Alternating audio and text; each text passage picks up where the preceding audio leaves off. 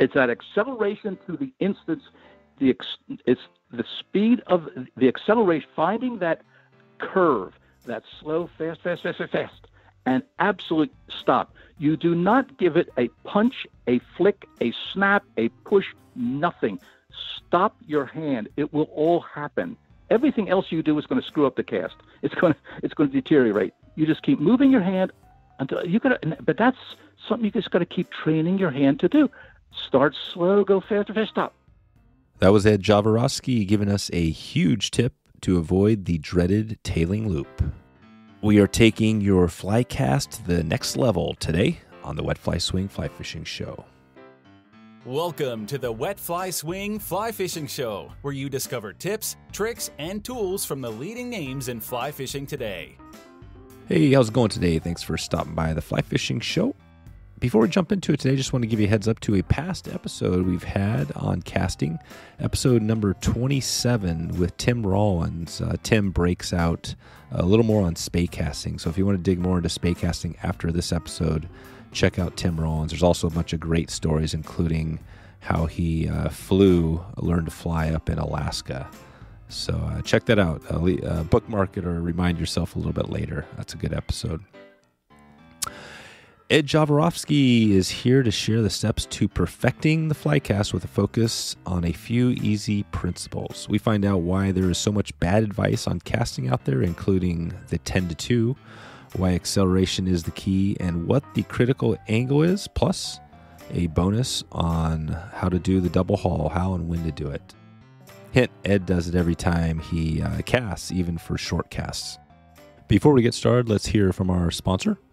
Koffler Boats specialize in custom-ordered aluminum boats and uses the best materials, components, and accessories available to meet all of your fishing and boating needs. The Jet Drifter, a perfect power boat for shallow water rivers or lakes, will perform with as little as a 35 horsepower prop engine. Head over to wetflyswing.com/Koffler to check out the lineup right now. That's Koffler, Koffler, wetflyswing.com/Koffler to check out the lineup and connect with Joe. So without further ado, here is Ed Jaworowski. How's it going, Ed? Very, very good. I'd have to be twins to be any better. Nice. It's great to have you on here. Your name has popped up a number of times. We were talking just off there about some of the great guests we've had on, Rick Pope and with TFO. A lot of good people have mentioned you and your book. You've got another book that's out, so we're gonna highlight that and talk about some tips on casting. But before we jump into all the fly casting, let's hear how you first got into fly fishing.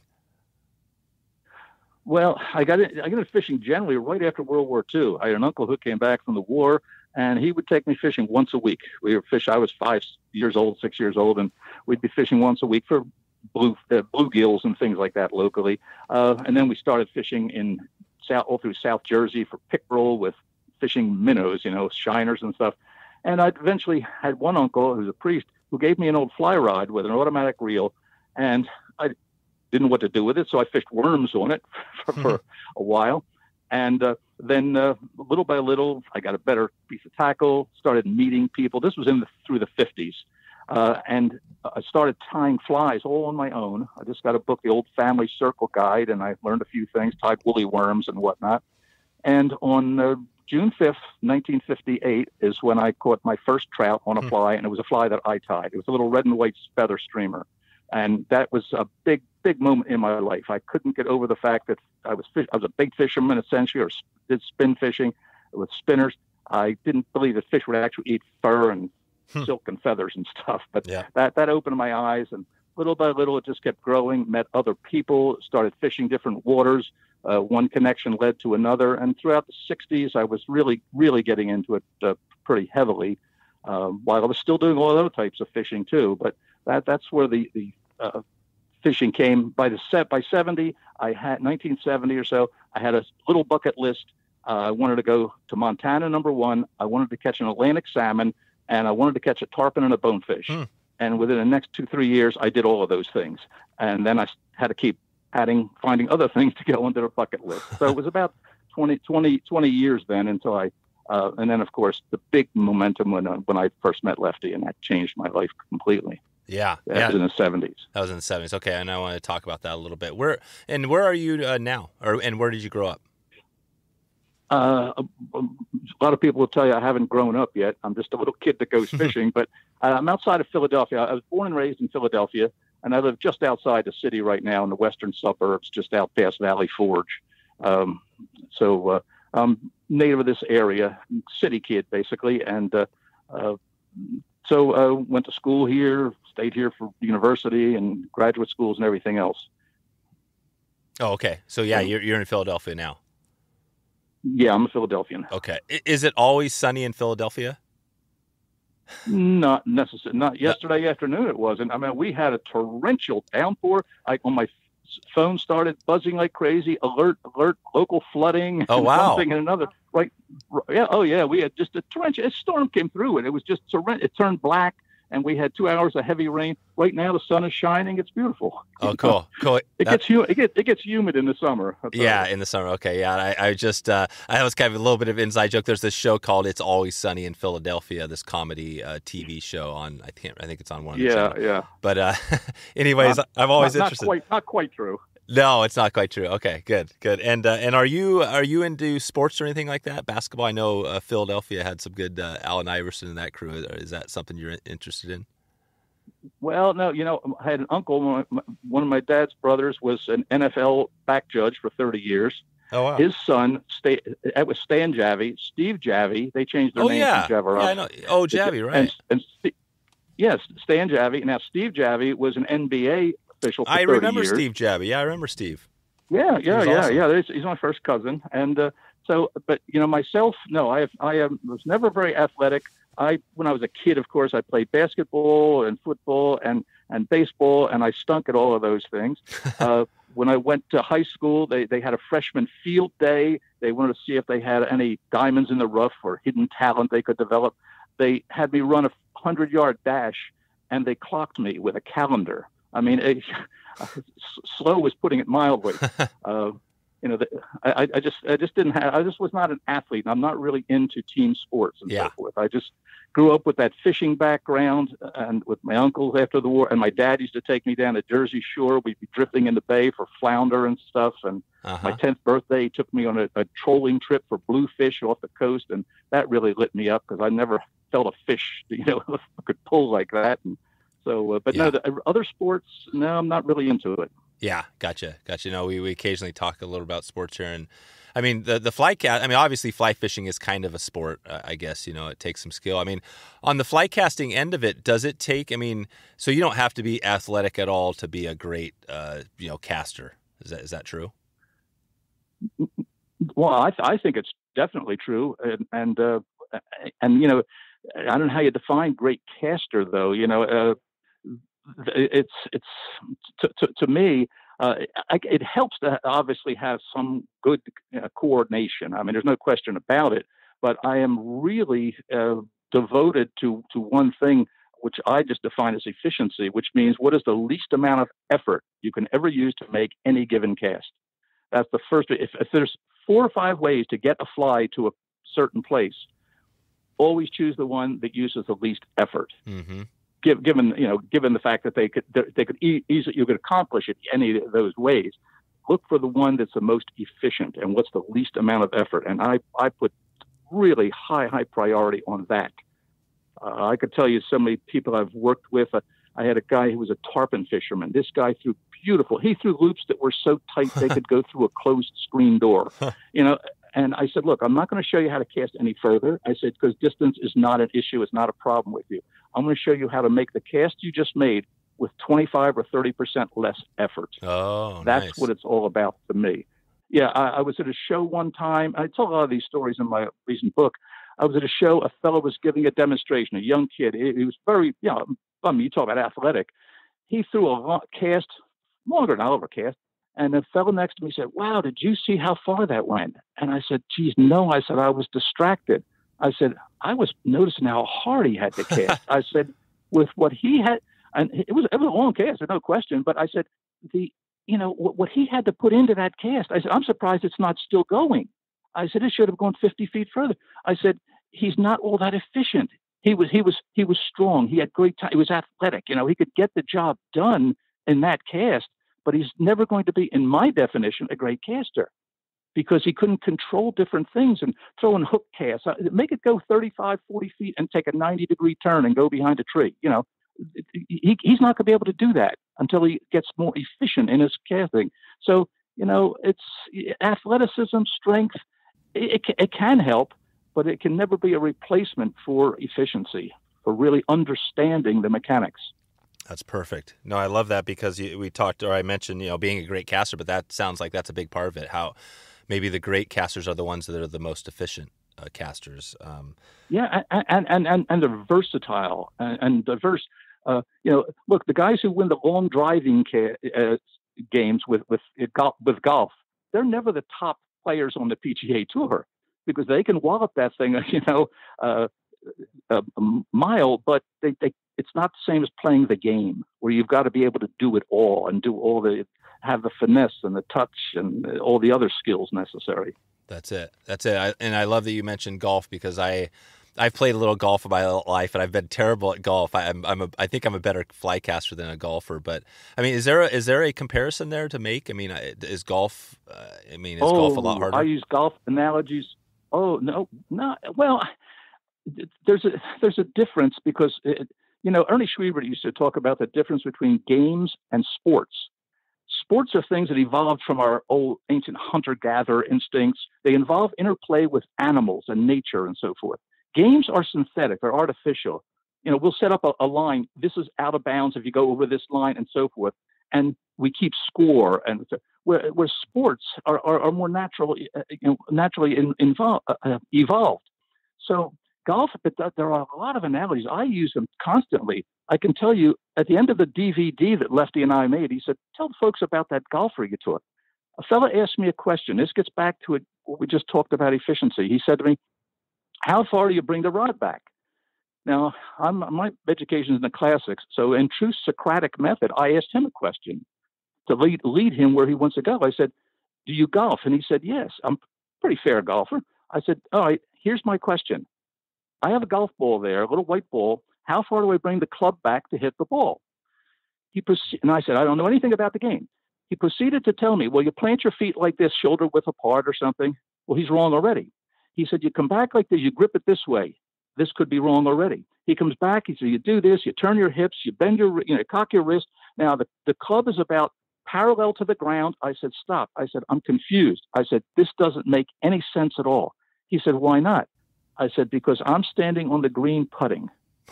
Well, I thought he was going to clock me. I mean, he was so upset. He raised his voice. He said, well, you never said that. And I said, that's right. And you never asked. My question was, how far do I bring back the club? See, I'm a linguist.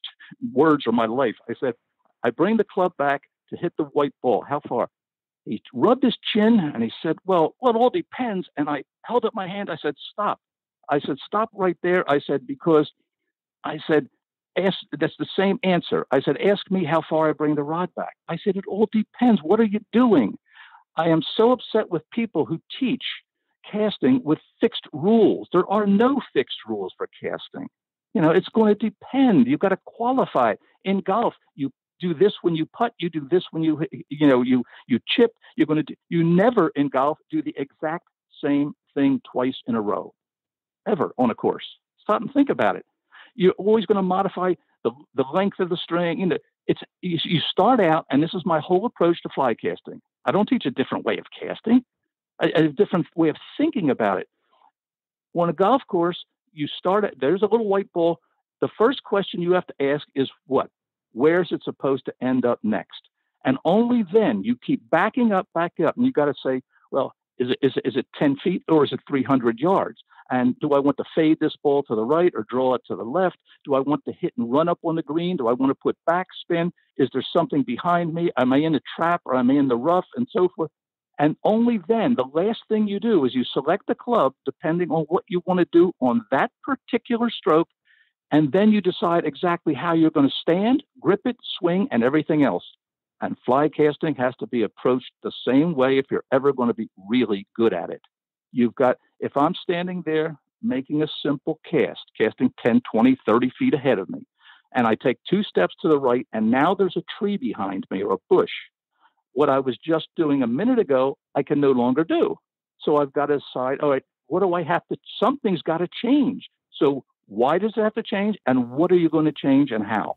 That's my whole approach to casting. Gotcha. No, and that's perfect. I think that makes a lot of sense. And I love the golf. I love that it fits with golf so much because, I mean, I struggle with both. It's very close. It's very close. That's good. Well, and so this is good. I'm glad you're saying this because everybody that's listening now is realizing, okay, it's not like you can't read exactly just a book, the exact steps to doing it. But is there a way, like think of somebody who maybe has been casting, but like you said, they're struggling. Like I even struggle with that sometimes. I make my cast and I feel like, wow, I'm working too hard to get this thing out there, right? Maybe the wind's blowing or something like that, but it's just, there's got to be a better way, I'm always telling myself. I mean, what would you tell somebody that's in that situation? Are there a couple of steps or processes that we can go to check their cast and improve it? Well, if I look at a cast, I just look at any cast. You make one cast, and I can instantly see about 6 things, that could be modified or changed or that I think should be altered.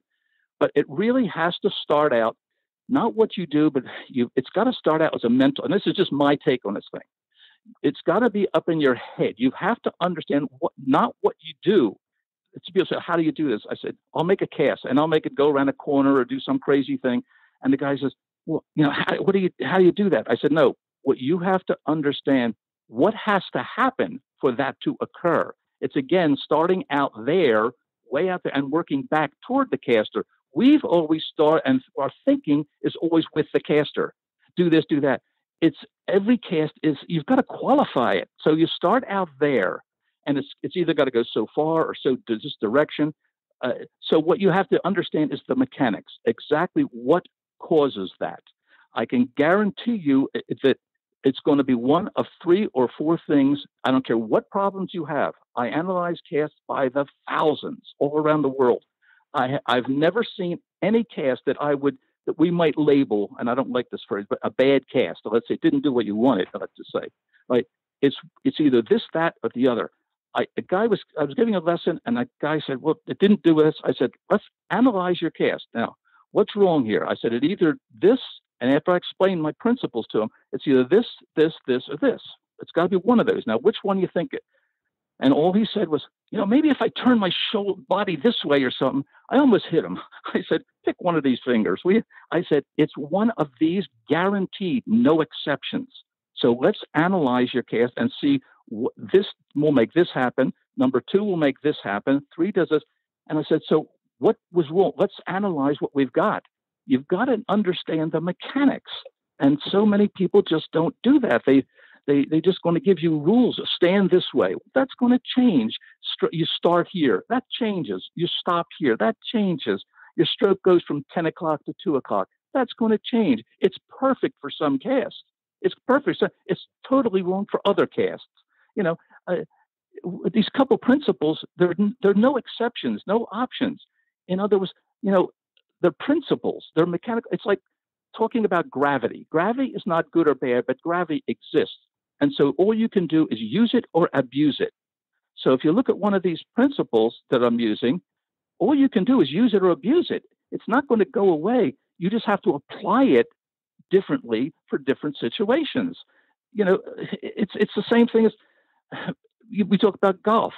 Well, the faster the club head is moving when it hits the ball and compresses that ball, the farther the ball is going to go. Okay, how do you start? You say, how far do you want it to go? That's what's going to determine what you do in turn. If you don't understand that, it's like baseball. I asked a guy how to swing a baseball bat. He stood there, put his bat back on his shoulder and so forth. I said, no, I'm bunting.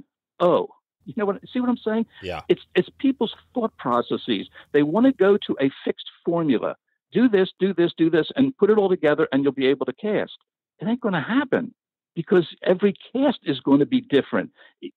You make a 20-foot cast, Dave. Let's just say we unroll 20 feet of line.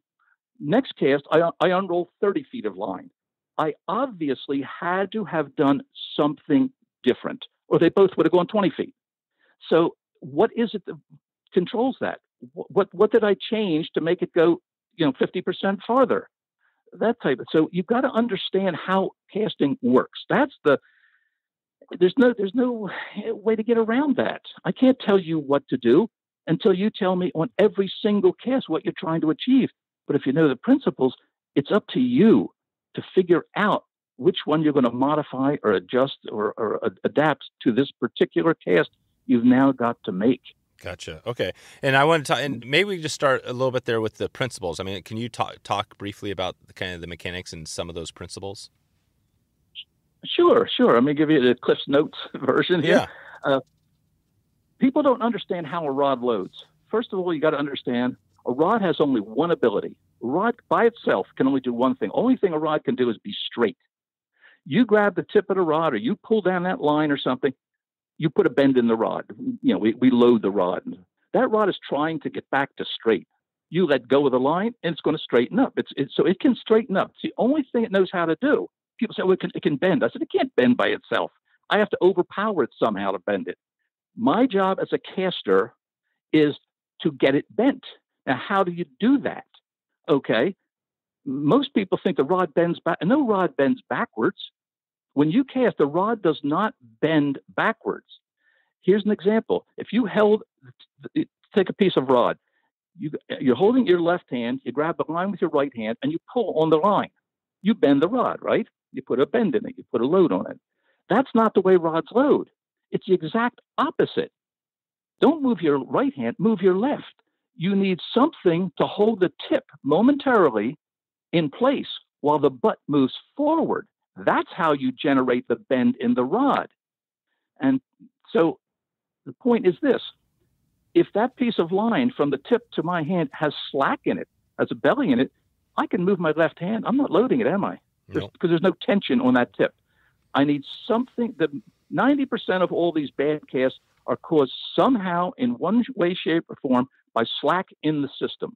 People are moving the rod, but there's nothing holding the tip. So the very first and most crucial thing is that you've got to have something to anchor that tip just slightly.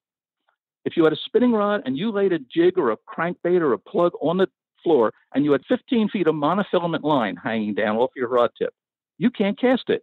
What's the first thing you're going to do? You're going to reel in all that slack and get the lure close to the rod tip so that when you move that handle, when you come back with that handle, the weight of that lure holds that tip momentarily in place. That's how you generate your bend. Then you reverse it and go the other way for your forward cast. It's the exact same thing with fly casting. If somebody says, hold your rod at 10 o'clock when you start, 10 o'clock, and here we go, this clock business again. Clocks are for telling time. Yeah. You just look at that line. You look at that line. You've got about 6 feet or so hanging down straight to the water, and then it lays across the water. You've got slack. The first few feet of your motion, when you come back with your hand, the first few feet are just pulling that slack out. And you've wasted part of your stroke already doing nothing but getting rid of the slack. You haven't started loading it. And so, but I can go into this a little later with my critical angle theory, which is all the difference. I show you how with the tip of your finger to throw 80 feet of line. And that's no exaggeration. I do it at demos. But the point is, people have slack in the system. They make a back cast, right? And the line goes back and they got this big, huge loop behind them. And they start going forward, or all they're doing is pulling the slack back out again. So their forward cast isn't loading until they start moving the far end of the line. So their end up stroke, I don't care what time your rod was pointing at, if you didn't start loading till you're almost done with your stroke, you're going to simply try to give it a sudden push or a jerk or a punch or something to try to get that thing loaded. You start loading it from the first millimeter that your hand starts moving. And so slack in the system, whether it's on the water when you're casting, whether it's just hanging a big loop behind you, that's the biggest. And how many people are going to tell you? You watch video after video, book after book. People say, make the back cast when the line straightens out and you feel a tug or something, go forward. I will tell you categorically, never let that line straighten out before you go forward. Now see what I'm about thinking? Because as long as the line is unrolling against the tip, it's holding pressure against that tip top. There's no question because it's unrolling and the energy is pulling to the rear. You want to start forward. Now it's going to vary. There's other little things, but you want to start forward when that line looks sort of like a candy cane or a fish hook. Now you got to do this visually at first until your body starts to sense it. Then you develop feel. Feel isn't something you have from the start. It's relative to something else. But you start forward while the energy is still pulling the other direction. You get instantaneous load. So you're using the energy that's going to help load your rod. Your hand moves an inch. I want to see an inch of bend in that rod. I don't want to see you pull. Once it straightens out, it starts to fall, right? And it puts a little bit of slack. The tip, which had pressure on it, had a little slight pressure with that line, that relaxes. Now you got to start all over again. And even if you had split-second timing to start forward, the instant it straightened out behind you, before it started to fall, you still squandered. You wasted the energy that the unrolling line had. You see, in other words, if you make a back cast, pick up 30 feet, and you just make a back cast and you let go of the line and say it takes an extra 10 feet on the back cast, you've just shown that unrolling line had 30 feet, while it's unrolling, has 40 feet worth of energy in it, just to put it in simple terms, right? Because it took an extra 10 feet with it. Now, when we make the back, so if you wait till that, so if you start forward while that line is still unrolling, you're loading, even though there's physically 30 feet, you're loading against 40 feet worth of pull. You get instantaneous load. If the line straightens out and stops moving, you're back where you started. You've only got 30 feet to load the rod.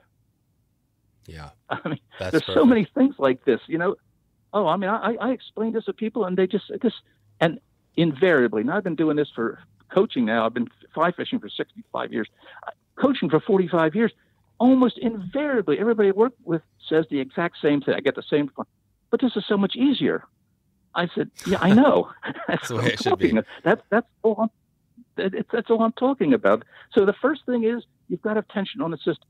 People they have slack in there, or they create it different ways when they're casting. It's like Lefty always said, we've simplified it by saying, look, you can say there's slack in the system. There's no pressure on the rod tip. That's another way of saying the same thing. Another way of saying you got to get the end of the line moving first before you can load the rod. And so how do you do that? And this is the first principle, but I don't know what that is, but it's so important, because get the end of the line moving. And I say to people, I'll throw the line out in the water. There's a lot of slack on the water. And I'll say, okay, what would you do? Well, you could strip in the slack to get it taut to the tip, right? I said, what if the current was flowing away from you? You could stay in and let the current take it out. What are your options? I said, a lot of times, if you've got you throw upstream, you cast upstream, it's coming down, it's feeding slack into you. It becomes difficult. All you got to do is get the end moving. You can stand there, shake the rod back and forth, and when that little squiggle gets down and it moves the end of the line, you go into your back cast. You can throw a roll cast to get rid of the slack. There's different ways, but you've always got to think one thing. Make sure before you try to load this rod, either direction, that you get the end of the line moving. I'll stand with a dry fly. I hardly ever pick up a dry fly the way everybody shows you. Come right back off the water. You're dragging the fly through the water. I mean, that's going to help a dry fly, right? I simply throw a very mini roll cast with the tip of the rod, boom, and this little spiral runs down the line, and when the end of the fly line lifts off the water, go into my back cast instead of soaking the darn fly. That's the way I fish dry flies morning till night. So, slack in the system, not having pressure on the tip, not trying to cast before you got the end of the line moving. That's number one. That's great. And then, of course, we get into the biggie. The second thing is the essence of all casting is the acceleration stroke. I spent 40 years working on this, on the acceleration stroke. Let's get into that acceleration stroke. Before we get there, I just want to highlight what you said, because that is amazing. I think you painted the candy cane I love, because I think that is confused. I mean, I think a lot of people would think, yeah, let it level out. Look at your line. Is it level? Then, so you just clarified that. That's great. And then also, so let me just clarify again. So this makes total sense. You don't want slack in your line. You want tension. So let's start with, let's say, for example, you're fishing, you're on a trout water. You didn't need to make a 30, 40-foot cast. And And so with like spey Mm-hmm. casting, you start with a point where, you want to start with your tip basically in the water, right? That's the first part. That's, point P or whatever, you call Mm-hmm. it. But that's with the spey cast. But with a trout rod, your little 9'5" weight, you're not really starting with your tip in the water necessarily, right? I mean, if you got line, say there's tension on the line, the stream has pulled it down below you, say to the right, but you still have 6 feet of line between your rod tip and the surface of the water. Is that okay, or are we trying to get that slack out of it as well? As much as possible. You got to understand, this is not a perfect world, and no situation is exactly perfect. But you want to either eliminate that slack or minimize it as much as possible. So the difference between, in my PowerPoints, my Mac, keynote presentation, I got pictures, and we've filmed it and done all sorts of tests with this. If my rod is out in front of me at the 10 o'clock position or some such thing, right, or even pointing straight, and the line is draped down to before it touches the water, that's slack. So if you have all things being equal, I will try to get that line pointing straight down, or the rod pointing straight down that line. That's going to minimize any slack. It's good. You're much more efficient, because as soon as you start to move your hand to make that back cast, you're going to move the end of the line right away. If that rod is high up over the water, the higher it is, the worse it is, because the more slack you have. So your rod's going to be back straight overhead before it even starts to load. And boy, then the dominoes start to fall. The critical angle thing, you can't believe how that's going to affect it. Your acceleration, the length of your stroke is going to affect it. The longer you can keep getting faster in your stroke, the better it's going to be. But you're not even starting to load it till the darn rod's halfway through the stroke. So yeah, if you can do it by pointing the rod right down the line, fine. If you can't get the line straight, as I said, maybe the current's pushing it toward you and it's feeding slack. It's hard. So you come back and you make a quick roll cast to straighten it out, and then go immediately into your back cast. Or as I say, you wiggle the line, get the end moving first, and then you can go in. Then it's possible to load that doggone rod for the back cast. But until that happens, I'm telling you, people are using most of the effort that people put into rod are to compensate for bad technique. It's not, and I think it's going to somehow help but once you understand how that works, you can't believe how much effort you can get away with, or how little effort you can get away with and make a cast. And I'll tell you, the day that I met Lefty, my mind went just boom. My whole life changed when he made one cast. And I'll tell you, it all has to do with what we're talking about now. The effort. I mean, I just couldn't believe it. I couldn't believe it. Everybody was oohing and eyeing, and I thought, these people just missed the whole point. It wasn't the fact that it was a long cast with a needle, point loop. I said, all I was noticing was how little effort. There was no apparent effort that I could see that he was putting into this. And I thought, he's not strong. He's not muscular. I could take him 3 out of 4 arm wrestling, I guess. But I thought I said, he knows something. He knows something that nobody here knows. And I have to know what that is. And that's what I spent my life doing now. That's amazing. That's amazing. Yeah. And obviously Lefty, we've talked about some of Lefty's stories of his, when he used to do those displays and kind of the amazing stuff. So we've talked a little bit, so we won't dig fully into Lefty other than when we touch on maybe a story at the end here. But I want to keep this going. You mentioned, so we kind of talked about slack, how tension is good. What's the next thing? Is acceleration, is that the next piece? Okay. Yes. Assuming that now all these things are going to happen throughout your cast, but simultaneously. But as soon as you can get the end of the line moving, there is one motion to a cast. I get very upset with things. People talk, a loading stroke followed by a power stroke. I don't believe there is such a thing as a power stroke. I'm sorry. This is just the way my mind works. There is one. If you bring your arm back to throw a baseball and you go forward to throw that ball, how many different motions do you make? One. You swing a bat, you make one motion. You swing a golf club, you make one motion. You serve a tennis ball, you make one motion. Everything. You shoot pool, you bring the cue, boom, there's one motion going forward. When you cast, there is one motion. Now, I consulted a physicist, 2 kinesiologists from different universities, teams of engineers. Let me tell you, I'm not a techie. I don't know the math, but I know one thing. There is a math. This acceleration rate is simply a matter of starting slowly and getting faster, faster, faster at an ever-increasing rate. It's not a matter of just getting faster. It's It's almost like exponentially increasing, I'll say. In other words, 50%, if I'm going to make a cast and I'm going to say I'll move it 12 inches, just pick a number. After 6 inches, I'm not halfway through to my speed. I'm only about 10% through. It's like 1, 2, 3, 4, 5, 6, 7, 10. It just constantly increases. It's one continuous. It's like a parabolic, sketch that you're making. You're making a parabolic increase. It all like 90% of that load comes in the last few inches. So it's one continual speed up to an instant stop. In martial arts, they talk about acceleration and deceleration. The deceleration is as instantaneous as you can make it. Everybody talks about follow through. There is no follow through in the cast, right? Now, once your hands stop, you lower the rod to fishing position, or you do a reach cast or something like that. That's not part per se of the stroke. The instant your hand stops, the stroke is over because that rod is going back to straight faster than you can blink. So the point is, it starts out slowly, faster, faster, faster, faster, faster, to an instantaneous stop. And that's it. That's how it loads. That is also going to determine, right, the tightness of your loop. That's how you tighten loops. I mean, it's as simple as that. I can tell you. You start out real fast. And by the end of your stroke, if you're not much faster, you've got a big, wide open loop. And another thing, a fellow is in a class I was teaching in Virginia years ago. I kept talking about acceleration. I said, I worked 40 years on this.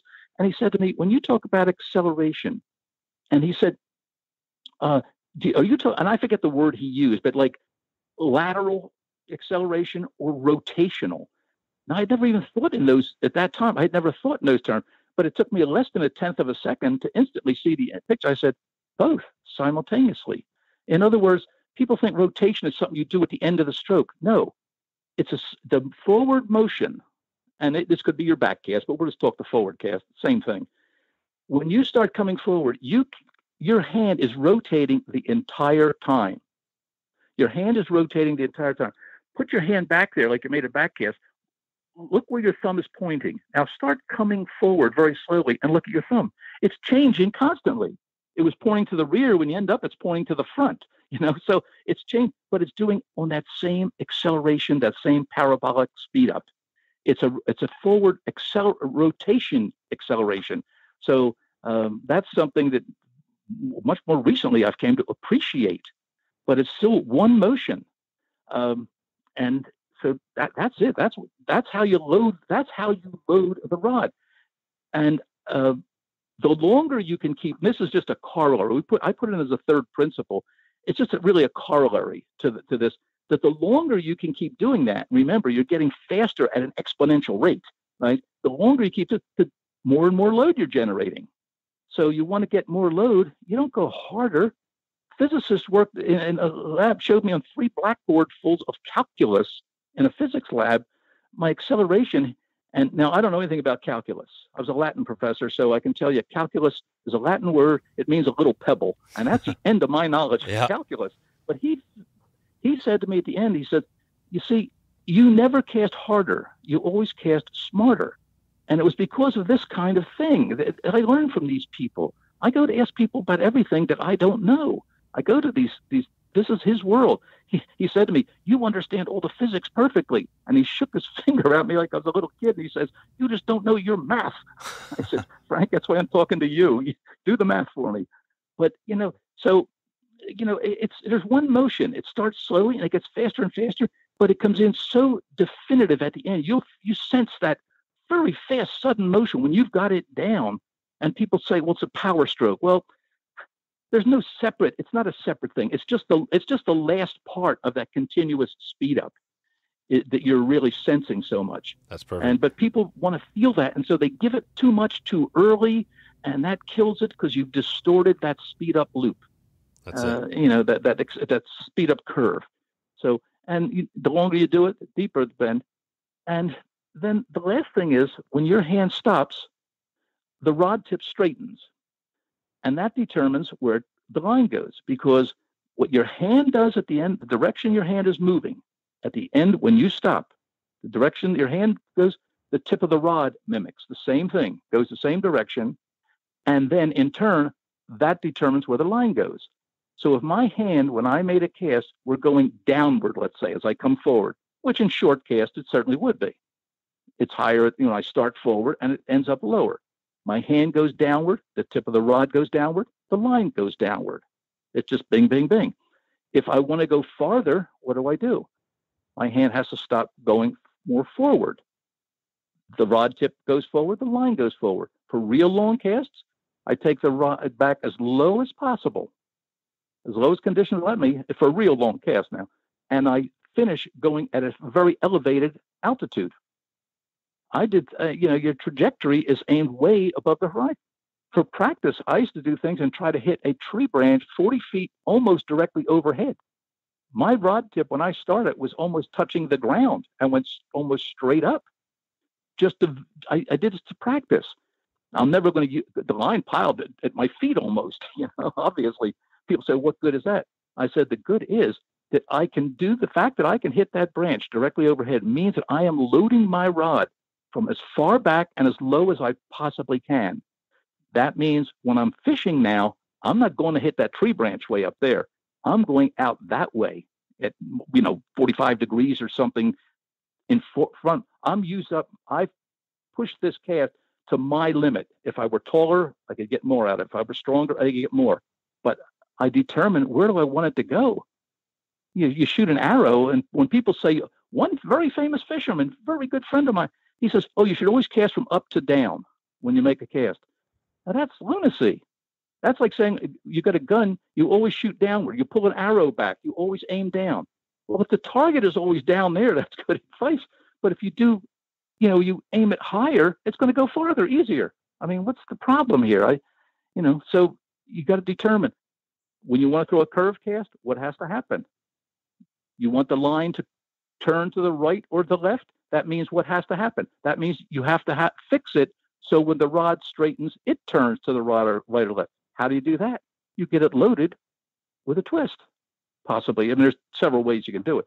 But if my hand does this, the rod tip does this.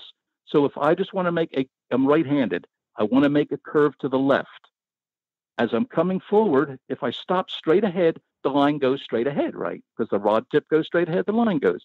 But just an instant before, you can't stop and then try to turn your hand. No. You end up on a turn. I just sharply, just before I stop, in that last nanosecond, I turn my knuckles sharply to my left. Guess what? The rod tip does the same thing. The line runs out and does the same thing. It's really simple. See, but you have to understand in principle how this works. And then you got to be committed to one thing. And I don't like to use this language over the air, but it's called practice. People hate that word. It's a dirty word. One guy said, "Oh man, can I just buy a new rod?" I said, "I'll tell you what, try it. If it works for you, let me know, because I'd like to do that too." But practice, practice, practice, and more practice. Dave, I love that. There's a couple of basic principles. You're gonna vary them and alter them and apply them in different ways, but the principles can't change.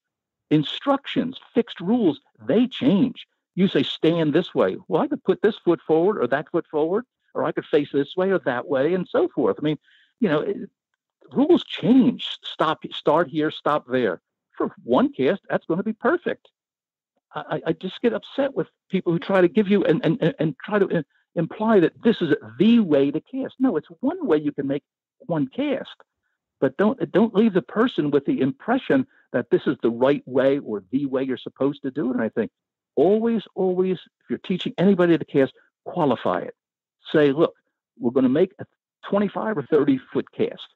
So we have nothing behind us, nothing overhead, blah, blah, blah. There's no wind. We have a small fly or no fly on the end. We're just going to use this to get started, to get the sense, because this is, understand. You must always then emphasize that once you are under actual fishing conditions, everything I'm telling you to do here might have to be modified or changed. And that's important, because people come away, oh, I took lessons from so-and-so. I went to this class with this thing, and they show me how to cast. Well, no, they showed you how to make one cast. because I'm not going to do that when I make a lot on the water. I got to do endless things. Conditions change. You change the fly, you change the leader, you change the line, you change the rod, you put obstructions around you, you get up the wind. Anything changes, and you're going to have to change what you're doing. And you can't start here and stop there if it's not suited for that particular case. So that's all I have to tell people who are teaching. Just make sure that you qualify decide in advance what you're going to do, what has to happen, and use these principles to accomplish that. And I say practices. I've never taught anybody to cast, Dave. Never. I've never taught a person to cast. I teach them about casting. I teach them how it works, how A causes B. If you want B to happen, you got to do A. If B is happening, which you don't want, then stop doing A. Yeah, no, it makes sense. And I love that you said practice. There was an old Allen Iverson who played for the Philadelphia 76ers, had this funny clip where his coach called him out because he wasn't going to practice. And and he just said, practice, practice, practice. I missed one practice. You're giving me.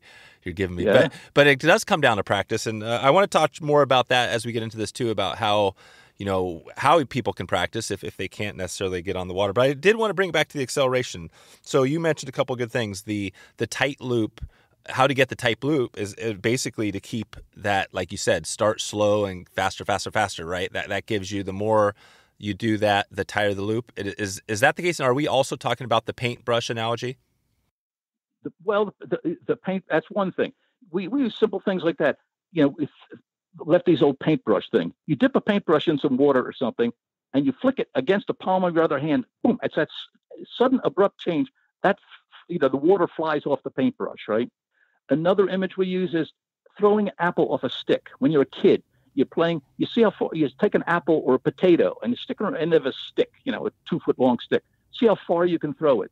If you go real fast, that's at the beginning. It's going to fly off, go up in the air, and come down and hit you in the head. If you go too slow and try, it's going to hit the ground 10 feet in front of you. You find that thing, see, and you've got it when you watch what the apple or the potato did. What you did in the cast by study the line. Lefty used to beat that into me back in the 70s. The line is your diagnostic tool. It tells you everything that you did right or wrong. When you find that, and you have to find it, it's just a matter of you finding that perfect acceleration to a stop. When you get it right, the line just screams at you. You can see the result, and you say, aha, that's it. Now you got to practice till you can duplicate that.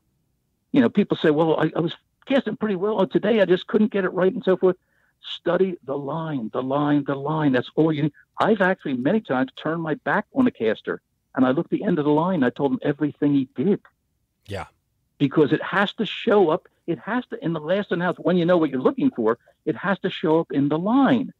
I mean, the shape of the loop, the smoothness of the loop, the how wide or how tight it is, whether the energy carries clear through to the end. People say to me, how come I wanted to cast 40 feet? It went 30 feet and piled up at the end. I said, easy. You had 30 feet worth of load on the rod. How do you get 40 feet worth of a longer stroke? It's as simple as that. And so start with your rod back farther. Don't push it in at the end. That ain't going to work. Just get back farther and farther and farther. This stupid thing about stop your back cast at 1 o'clock or something. Well, for some casts, that's absolutely perfect for certain casts.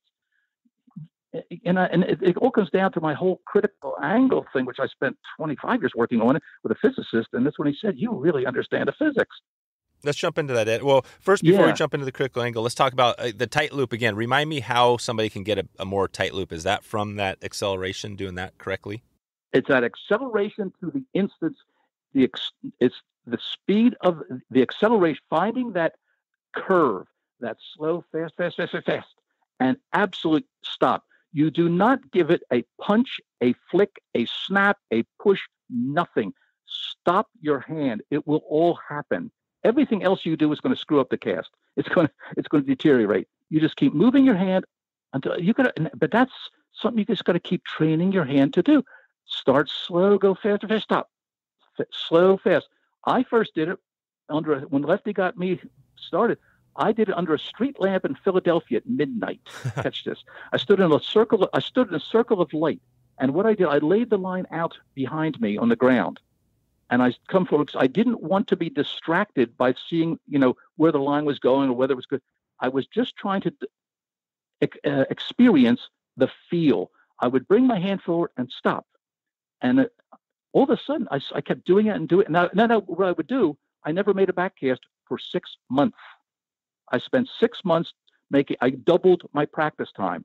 I made a cast, turned around and went the other direction, turned 180 degrees, I just made that stroke, that forward stroke.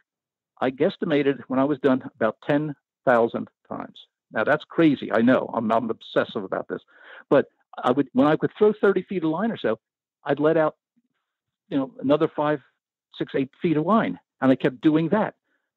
And I just kept coming forward. And finally, I got to the point, I got to about 50, 60 feet. I was starting at a hole by that time because I had a lot of line for me.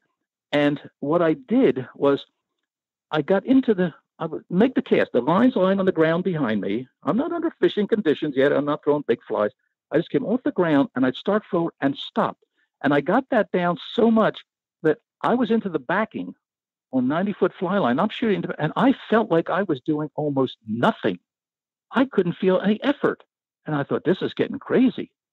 And then you know what I did? I said, all right, if I'm in that position behind me, I can throw this whole fly line. Now, understand, under fishing conditions, that cast 90, 100 feet is only going to go 50 feet because of the wind, because of the fly. I don't care.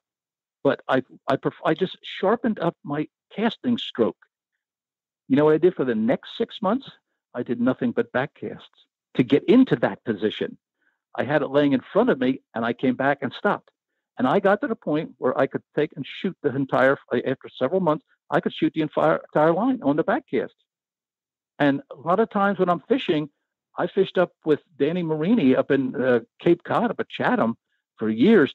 And I can recall one trip, 2 days, morning till night, I never made a forward cast, fishing for stripers, catching a lot of big stripers.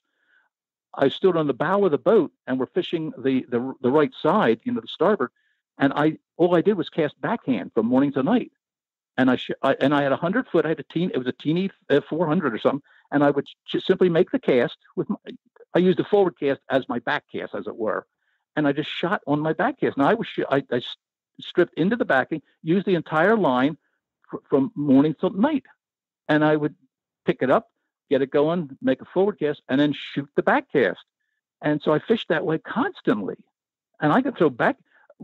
I can tell you this, Lefty came over in the other boat with Dan's dad. And he said, we've been watching your casting there. He said, we can't see the loop. He said, it looks like a pencil line going back there. So, of course, it's at a slight angle, so it looks even tighter, But he said, I said, Lefty, I've been working on this cast for 3 years. He said, well, let me tell you something. He says, you got it down. So, that's the way I fish. See, I believe you should be able to hit anything in a 360-degree circle around you. Over your left shoulder, over your right shoulder, right hand, left hand. I don't do much left hand anymore, but I used to fish a lot of times for shad.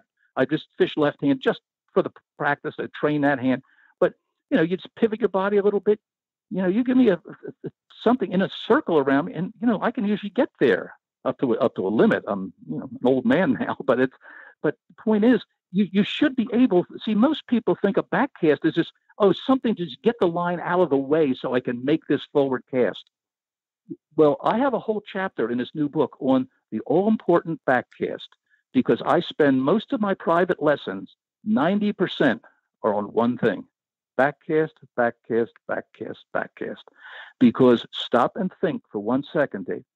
Anytime you go forward, you want to make a forward cast, what is required for that cast, any given cast, is already been predetermined by what's behind you on that back cast. If you don't have that one nailed,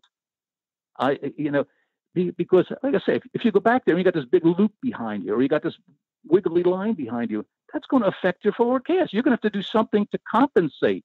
You want to make sure that back cast is right on the money endlessly, no matter what I put all my emphasis on that back cast because that's going to determine now how efficiently and how well you're going to make your forward cast. So that's just so important. And it's a fishing cast. It's just not a thing to get the line out of your way. It's a bona fide, it's your forward cast going the other direction, for crying out loud. People say, does this apply to the back cast or forward cast? I said, both. They're the same cast. One goes that way, one goes that way,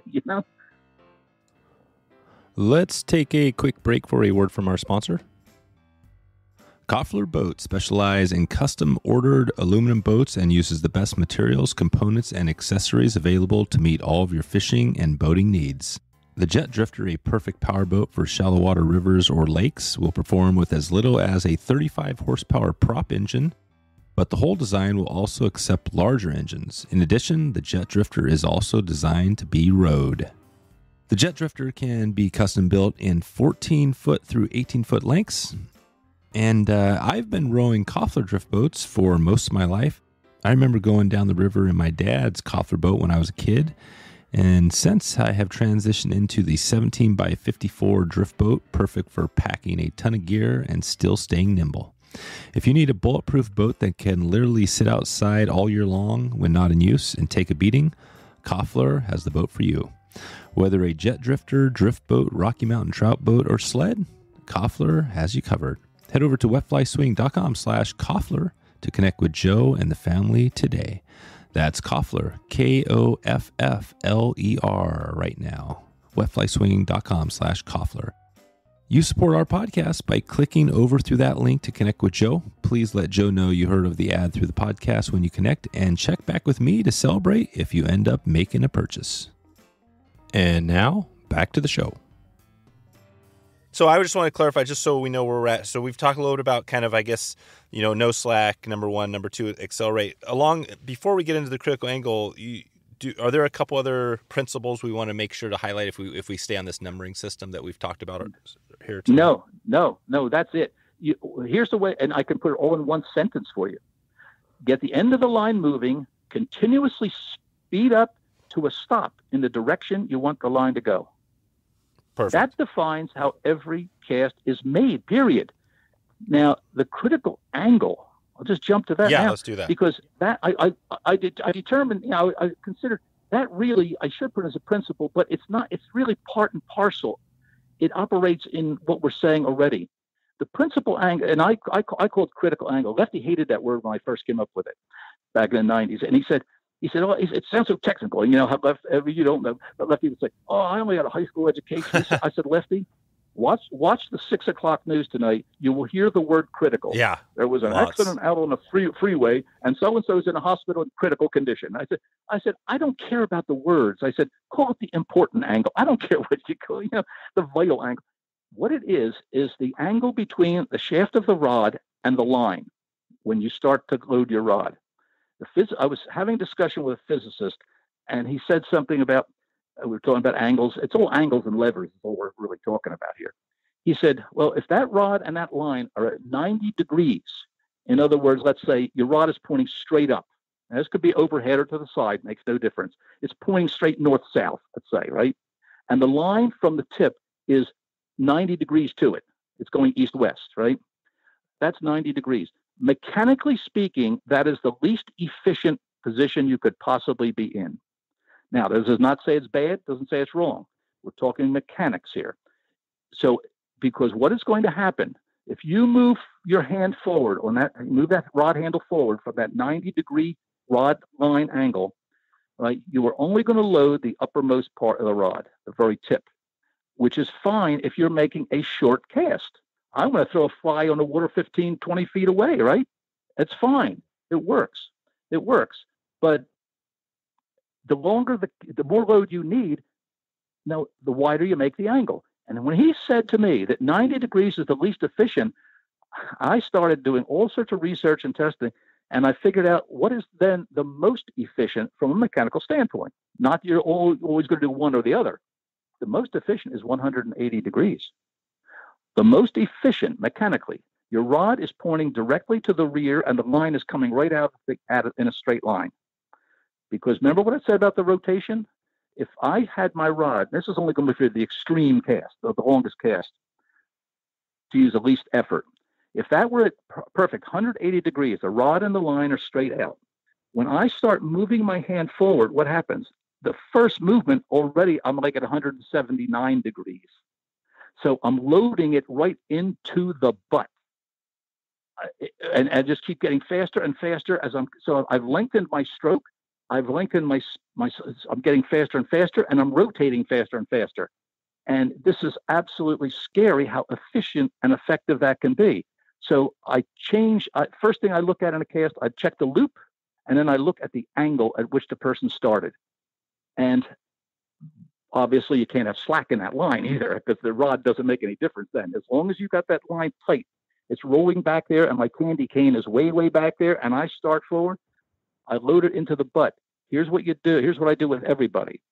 I will give you, my student, I say, here, take your finger and your thumb and index finger and hold this piece of monofilament leader there. And I put the rod at 90 degrees. I got it pointing straight off, and he's standing to my right, and it's 90 degrees. And I push on the grip of this rod, and it's going to be an 8 or 9 weight rod. And I'm pushing until my forearm is aching, and I got to hold it with my other hand because I'm in pain. And I cannot pull the leader from between his fingers. Piece of slick monofilament. And I said, now watch what happens. And I said, so how much pull am I generating, no matter how hard I'm pushing, how much pull am I generating at your end? It's almost nothing. I say, how hard is it to hold that? This is not hard at all. So I'm not getting any, there's no energy. I'll move forward. I'll open up that angle. And as I start going forward, I start relaxing, and he starts getting the brunt. And he's, holy smokes. And you can see the curve of the rod from just a little tip bend coming down further and further until that rod pulls right into the handle. And I said, and now I can make the cast with very little effort. I do this. I laid the rod in my hand like that. I'm at a show recently, and I had the line stretched out on the floor behind me. And I took the tip of my index finger on my left hand, and I placed it on the butt of the rod. Now, I'm not even using my casting hands to load the rod. I'm just using the tip of my finger. And I started pushing down on the butt slowly, and then faster, as fast. And I then had to grab the rod very solidly with my casting hand, right? And we measured it was between 80 and 85 feet of line that unrolled. And I just used the tip of my finger to turn the rod over because of that critical angle. But it was several things, of course. I made a longer stroke. I got the constant acceleration and the trajectory. It started real low and it ended higher, and the line took off. But you see, so the critical angle is a very, very vital part of this. When we did the DVD with the TFO, Rick, it was Rick's idea. He said, I want you two guys we spent 3 years on and off working on that thing. And there's a chapter in there on the critical angle. And I show that. We tied the thing to scales. Put a scale on the end of it and put it at 90 degrees and start pushing as hard as you can on the rod grip. That dial hardly moves. Point the rod well back, almost straight at the scale. Start moving your hand forward. Man, that dial just goes whoop, way up there. Just shows you that you're generating more energy and you're loading that rod deeper. It's no different from fighting fish. We've been doing that for generations. You hold the rod tip up way high. How do you get more lift with a heavier fish and a heavier leader? You lower the rod. Start bringing the lowest part of the rod into play. You're lifting the fish with the butt of the rod, not the tip. That's the extreme version, like you said. We had that episode on the bluefish. We were talking about all that work there, and how the change is that you point the rod directly at the fish, right? When you're fighting it. Yeah. You have a direct straight line, which is kind of similar to what you're saying here with the casting, right? Well, yeah, exactly. In fact, when I first showed this to our reps at one of our annual meetings, Jake came over and grabbed me and said, that's great. He says, I just discovered that a few years ago with the big game. Jake has rewritten the book on big game fishing. He's taken marlin, balloon, hundreds and hundreds of pounds. I mean, he is the man. He showed me how to catch sailfish by lightly grabbing the rod tip with the tip of my finger, my index finger, and my middle finger, and my thumb, and just standing and relaxing, just having a casual conversation while the fish is beating himself to death. And we can also, I could go into this great detail, show you how it's all done with the reel. And boy, Jake showed me some things that just really, really opened my eyes. But I said, yeah, it's the same principle. No one's ever applied it to casting, though. You can see I got photographs and videos.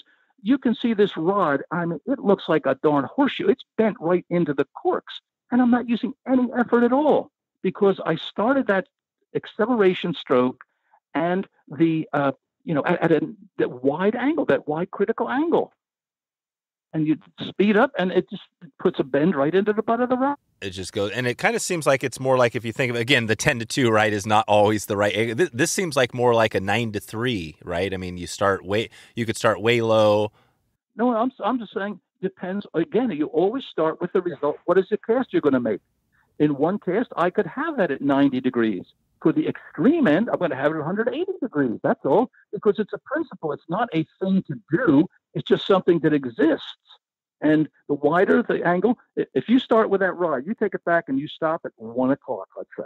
Well, that's what, 110 degrees or something like that. I don't know. Okay, you go forward. It's going to bend. You can see it. The rod's loading down toward the middle of the rod. If that were back at 150 degrees when you started, guess what? That curve, the radius of the curve gets wider and flatter.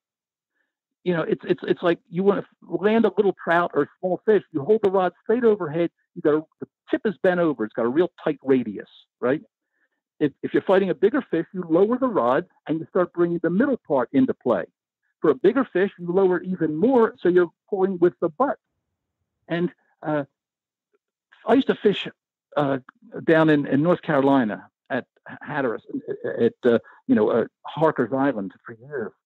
And one year, the guides all told me they had kept track in the preceding 6 weeks before we got down there. They said they recorded 49 broken rods. Now catch this. These were 10, 11, and 12 weight rods broken on 10 to 15 pound fish. Wow. 49. Because most of these people were freshwater fishermen, trout fishermen, who came down there and are high sticking them. Oh, yeah. And the smaller that radius is, you see, that'll work in trout fishing because, first of all, the fish is only 2 feet of water. He can't dive down. You know, he's not going to go anywhere. Yeah. And if he starts running off, well, he's opening up that curve. But if you get a real tight curve in that tip, it compresses the inside of the fibers on the rod, and that's where it's always going to break. But the reason you hold it up when you're fishing for landing a trout is you don't want to put too much pressure on the fish. You're protecting a light tippet. And so it's no big deal. But if you use that technique, hold that rod straight up like that, and you get a false albacore or a striper or something close, and that fish goes down, your rod's going to break. It has to, because you're using a 20-pound tippet. And if you're in trout fishing or something, the tippet will break first. Here, the rod's going to break. And that's why they were breaking all these rods, because they didn't have it's another application of the critical angle in fighting fish. So, the tighter that radius goes, the easier it is to break it. You can break that rod with 2 fingers. They're not that durable when you misuse them. You point that lower and lower at that fish, it's impossible to break the rod. So, Ed, so we're working through it. So we got the critical angle. Are there, as we start to think about the other pieces, are there a few other principles we want to highlight here before we start to think about wrapping this up? Or No, yeah. I don't know any. That's it. Those are the basics right there. That's it. I guarantee you violated one of those things we talked about. The others are not principles. They're little techniques. They're little things that would help, tips. You could do this, but that's just so that you can, find or apply these things more efficiently, but they're not mechanical principles. You could turn your hand this way or that way, but you can also do it without turning your hand. It just might make it a little easier, but it's not a must. It's not, there's no way you can get around. You can't load the rod for slack. I mean, I'm sorry, you put 30 feet of slack in there and you come back, nothing's happening because you can't bend the rod and so forth. Principles do not change. They're constant. They're constant. No, this is good. I love that we're keeping this fairly simple. I mean, obviously there's a lot of details, but we talk about those things we've covered so far. Yeah. So now I want to just quickly jump into a few. These are some questions that we get all the time. A lot of people have, and maybe we can just maybe it could be a little bit of a rapid fire, but for example, so we've been talking about the cast. Talk about just briefly about the haul, right? The double haul. That seems like a thing that a lot of people struggle with. First of all, when do you need to do a double haul? Is this only when you're casting 100 feet, or are you using the double haul at 40 feet? And talk a little bit about how to do that correctly. We have stop motion things. We have slow motion videos. I use haul and called double hole. If I use it on back and forward, it's called double, obviously. I use a double hole on virtually every cast I make. 10 feet, 30 feet, 100 feet, I don't care. I use a double hole. I use both hands. And what the hole does, and I know a lot of people balk if I say this, and people say, well, it speeds up the line. Well, the hole itself, per se, the pull down on that line, you see that the acceleration, if you understand what I'm saying about the acceleration, you're going faster, faster. You're doing the same thing with your line hand, but going the opposite direction. They're pulling apart. So what it really does, it creates more load more easily. So in other words, if if I get the student to hold the line, stand 20 feet away, if I pull back on the rod, you'll see the rod load, right? If I don't move the rod, but I pull down the line, you'll see the tip bend. I can load it with either hand. You see it? So it also loads the rod. Moving your hand, moving the butt of the rod, moving the grip away from the load is going to bend the rod. Pulling on the line will also bend the rod. You get faster line speed because it helps you to achieve this acceleration a lot easier. What I do is I use both hands to help me load the rod. If I pick up just use my right hand, I put my left hand in my pocket or something, I make a back cast and I go forward. Yeah, I can cast, let's just say 50 feet of line. If I now use my left hand in conjunction with my right, it's just a mirror image. The right hand's going back, the left hand's coming forward, down, right? I can get half of my load from my right hand and half from my left hand. So I don't have to make quite as long a stroke now. See, because the other half of, instead of making, and I'm just picking numbers out of the sky, instead of making a 3-foot motion, I can make a 1.5-foot motion. And I get the rest of that. The other half is made up for by the pulling on the line. So I can use both. I can use both to help load it. That means I also get a deeper load. You put this together, the acceleration, the wide critical angle, and the hole simultaneous with your rod hand movement. I got news for you. You got the best of all worlds. This is what people say to me. When I first saw Lefty make that first cast, I said, how the hell is it possible for him to do that with no apparent effort? Well, now people say to me, you make it look so easy. I said, guess what? I've watched enough videos of myself. And I said, I can see what you're saying. I said, but it feels even much easier than it looks. You've got to believe me. I said, and if you don't, okay, I can't, but you practice enough, you're going to find that out for yourself. You can use far less effort because you're going to need more effort when you put that big fly on there. You watch Blaine Chocolate throwing these dead chickens around. I mean, he's phenomenal with that stuff, but he's a great catcher. He's adapted all that so without that thing on there, my God, it's, you got to allow for that. People say, well, I've had people come to me, for example, and they'll say, they think distance is an absolute thing. They say, I can cast 60 feet. I want you to show me how to cast 90 feet. I said, I can't cast 30. And he said, what are you talking about? I said, I was in the Bahamas last week. I said, the palm trees were all, about 10 degrees above the horizon. I mean, they were all leaning away. That's hard. He said, well, that's different. I said, it's not different. I said, it's the whole point. I said, it depends on what conditions you're under. I don't have, if I have a bigger fly, I have to use a much longer stroke and get a lot more load to go the same distance than if I just threw a little blue-winged olive or something. So, people say, how far do you come back if you want to throw, 50 feet? There's no answer to that. What am I casting? Under what conditions? Am I going into the wind, against the wind? Do I have a 12-inch fly or a size 22 midge? You have to come back, put a lot more load into that rod to get this big fly to go 40 feet than you did to get that little one to go 80 feet. I mean, it's all variable. That's what I mean about applying the principles. You determine how long your stroke is, how fast it is, the direction, depending on all the conditions right at that moment. Instead of thinking, oh, here's what you do. Yeah, they say, oh, stand this way, do this, do that, do this. Yeah, for one cast, yes, I agree. But make sure that you clarify that to the person who's trying to learn this, that's only for this condition and right here and now and under these circumstances. But it's going to change. Everything changes. You apply them differently. You use a long stroke or a short stroke. Use a long hole or a short stroke, or a faster hole or a short, a slower hole. I don't care. you go up or down, everything changes, but the principles that you're using are just applied differently. They're constant. They affect every single cast. So on that haul, when you're doing that haul, maybe just take it. So if you're going to do the double haul, so when you let's say you have your line on the water, when you first bring up your rod and you start your acceleration, when do you make that haul? Just in general, when do you first make that haul, that first haul? I try to time my haul exactly with my line hand. Let's call my line hand with my rod hand. If I start coming back, and again, this is all relative. I start very slowly, let's say, with my rod hand moving, I'm hauling at the same time.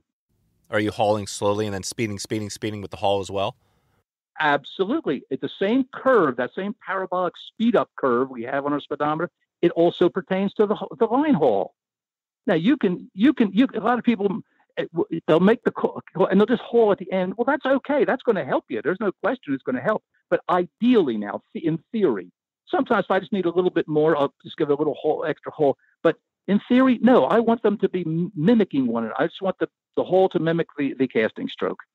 And I find out that is the most efficient, and it enables me to use the least amount of effort. That's the most efficient. And I noted we had Joan Wolf on way back in episode 100, I think, and she talked about the double, the second part of the haul, that she doesn't pull down on that haul until she's right at the very end to the, kind of flicking the rest at the very end on the forward cast. Now, you're not saying that. You're saying on the second haul, you're doing it through the whole cast, the whole forward cast? Yeah, I'd say ideally. If, under normal fishing conditions, I get a little lazy. I know I can make the cast with just one hand.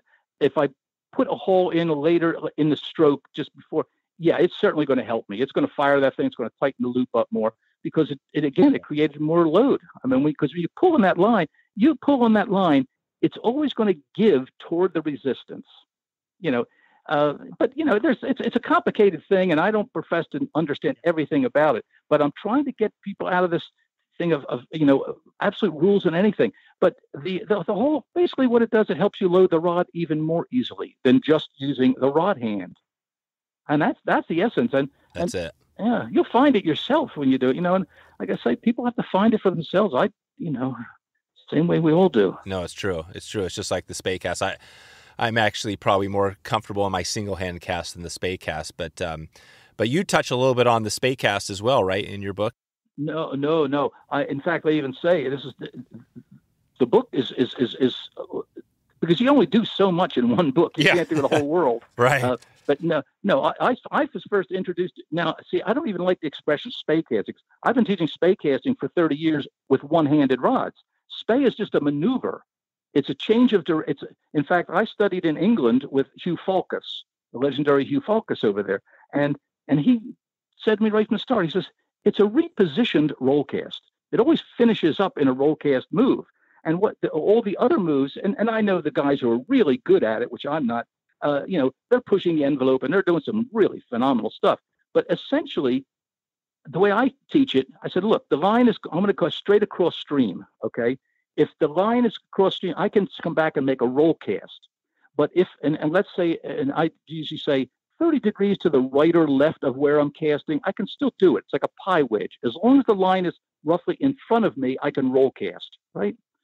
So, but if the line swings downstream and it's 90 degrees now, hanging down in the current, and I want to cast across stream, I can't do that because I'm perpendicular to the line. I'm going, east and west, and the line's hanging north and south. It's hanging to the south, and I want to go west. So the whole idea of the spey cast is I'm going to do a single spey or a double spey, or I'm going to do a perry poke, or I'm going to do a snap tee, or I'm going to do a circle spey. The whole point of that maneuver is to get the line somewhere, in a rough sense, in front of me again, so that I can come back now and finish with my roll cast. And that's really what you're trying to do. You do a snap tee. Well, the line jumps up here, so now it's on my upstream side again. I bring my rod back and finish with a roll cast. You do a single spey. You bring it around and you make your sweep, and the line touches down again up on my upstream side again. I go right back, and then I go forward, end up forward. You end up with that same forward motion. But the whole point, and most of it is to do with repositioning the line. That's what he emphasized. He says, it's repositioned roll cast. You reposition the line so that you can finish with a roll cast. That's the simplest way to do it. And I use spey cast constantly on trout streams all the time. It saves me and no back cast involved. Instead of picking the line up, make a back cast, cast a little bit to the right, come back again, make it and slice it up in pieces, until you get it lined up straight across stream. You just do it one motion. Yeah. So that's perfect. This idea that spey cast, but I say in the book, I said I'm doing one-handed casting here, but the same principles apply, but they're going to be applied differently maybe for a lot of spey maneuvers, and I just can't do it all in one book. And no, I did two-handed casting for many years, just overhead casting on the beaches in New Jersey, and I've got films of that and so forth. And just for bluefish, for striped bass and things, and using long, big, heavy rods with 500, 600 grain lines, and just because distance was the number one requirement. So I thought, well, why the hell am I going to kill myself with a one-handed rod trying to cap 70 or 80 feet in the surf when I can pick this up and add 50 feet or more in just one motion, And the book, we've mentioned this a number of times, but it's Perfecting the Cast is the book that's your newest book. Perfecting the Cast, yeah. You also had an older book, right? You had a previous book, too, on casting, right? Well, I had two. The first book was like over 30 years ago, and it was called The Cast. And it was what I knew at that time. In fact, the publisher came to me, Judith Schnell from Stackpole, who's, I think, just absolutely marvelous. She talked me into doing this book, and I said to Lefty, I didn't want to do a casting book at that time. And I said to Lefty, you going to redo your book? He said, no, I want you to do it. Just show them what we've learned in the last 20 years. So I got, a long story goes behind it, but I won't go into. But eventually I did that first book, and it was where we were at that time. And the principles, I've modified things. I've discovered a lot more. Heck, this new book came out just a couple of months ago, and I've learned a few little things since then. You can never stay ahead of the curve. But no, it was the same approach. But this one is it in spey. This is after 45 years of coaching, and it's my magnum opus. It's where I am at this stage of the game. Except for the few little things I'm picking up here and still learning. But no, it's everything that I can possibly have to say at this point. And what I love about it is, you've got a ton of, I think it seems like a lot of the great book, you talk about books, right? A lot of words, but you have a lot of great photos in it. There's lots of photos of Lefty. Maybe just briefly, we've talked obviously about the book today, but just briefly describe, kind of if we've missed anything, or just overall what the person can expect if they're going to pick up that book, other than what we've covered today, or have we covered most of it today? Well, we've touched upon. We've gotten just planted a few seeds is what we've done, and what the book goes on to do. And I'll just quickly. The first chapter is called. If you just read the preface and the first chapter, you'll see what the entire book's all about. But the first chapter is called "Form Comes Last." In other words, we've always taught fly casting from the standpoint of form. You go to a store, you say, I want to take a fly casting. Guy takes you outside, says, here, take her on a stand like this. You see my problem already? It's got to be qualified. Do this, move it from here, stop it, pick it up and stop by your ear or something. Okay, but explain that, hey, there's going to be lots of casts. This is going to be the wrong thing to do. But for this cast that we're going to do, just to get you started here, so you start sensing what this is, here's what you do. For this cast, stop here, that'll work. And so that's all. So form comes, it's like the golf stroke. You create the stroke. It's the last thing you do. You don't walk up there with a preconceived notion of how you're going to do this.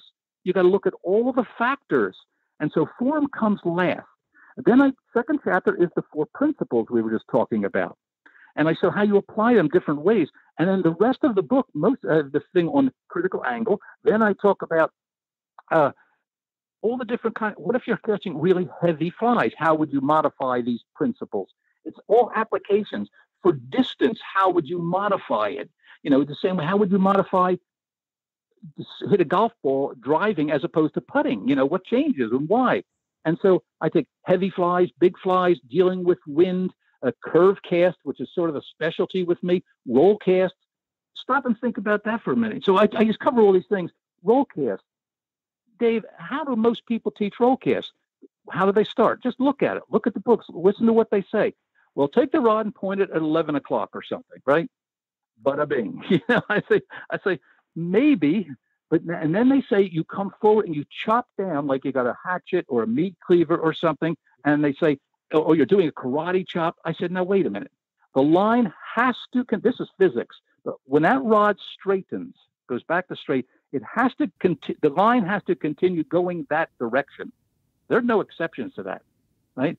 So you're telling me you want the line to go straight ahead. Stop and think about that. I want to go straight ahead. So you're telling me to take the rod and stroke it down toward the water. You see what I'm talking about? Yeah. That's what drives me nuts. Yeah. And if it piles up, what do people tell you?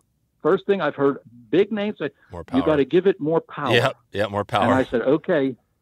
In other words, you're telling me that shortage of power, a lack of enough power, made it pile up. Now, here's what we're going to do.